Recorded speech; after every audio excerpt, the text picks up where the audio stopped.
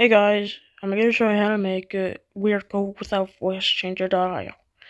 Apply non-real-time event effect and press effects chorus so you can click it and press OK.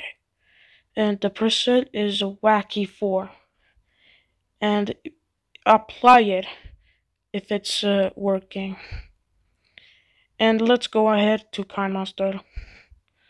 Anyways, the mirror V is supposed to be reverse, edge swirl 2.0 is supposed to be radius 15, and the stretch is 17.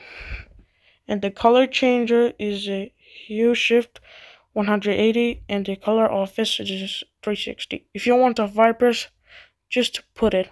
If you don't want it, keep it here to 0. So if you put a weird code audio, let's play the sample.